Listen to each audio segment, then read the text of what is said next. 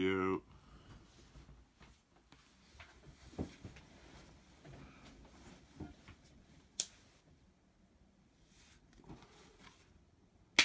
Yo, bro, it's RapperOHM. We back again with another journey into life. We are the second week. Day 8 was creation. Today, day 9 is creativity of thought. And it begins. Man is one with the original cause of all. This is the reason for the creative power of man's thought. It is not so much a gift of the spirit as it is the inevitable nature of necessity. There are not two originators, there is only one. The universal side of man is God. The universal I am is the abstract essence of the individualized I. Man's thought is creative, not because he wills it to be so, but because it is the will of the universe, the nature of being. There is no question about the creativeness of thought. The only question is, how are we going to use this creative agency within us? Shall we use it consciously and constructively and for a definite purpose? Or shall we use it unconsciously and more or less destructively merely because we do not understand it? The science of mind is the answer to this question. If any thought is creative, it must follow that all thought is creative. The law of mind is exact, not capricious. However, since man's belief is his use of the law, it must follow that the greater the conviction, the more power his word will have. Therefore, constructive prayer, treatment, or meditation is more powerful than mere idle words. Thoughts are literally things. They do not operate upon things. The universe in which we live is a system of intelligence governed by law, which operates mechanically, always producing an inevitable result. Thought creates all the conditions we experience somewhere along the line, but the thinker creates his thoughts. There are scientific gardeners we are scientific gardeners when we have learned that seed time and harvest time are independent of any existing circumstances whatsoever. The garden of God is ever fertile, ever creative, ever productive, and our own thought, will, and imagination scatter the seeds of our planting in its creative soil.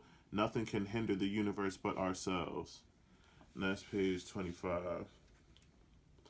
Now I can say for certain what I saw today. What do you think unidentified means anyway? Yes, my new recipe for tea is out of this world, but you don't see green beans every day. As I don't believe they speak the king. As you were, good sir. I didn't see a thing. Won't be phoning home today. Just let it ring. The very idea. What would people think? Now I can say for certain what I saw today. What do you think unidentified means anyway? Yes, my new recipe for tea is out of this world, but you don't see green beans every day. Unless you have crop circles in your head. They're more of an off purple than a gray. You should bring more of your off-worlders to the play. You didn't know of the bard where you stay. Western civilization is real deep on that mechanical paradigm, but that's a method of understanding. And I'm American, I speak English, so like I understand it and it's helpful to me in particular. But we on the internet where everybody ain't the same, so like, but in spiritual matters, a lot of people who like don't get into advanced sciences.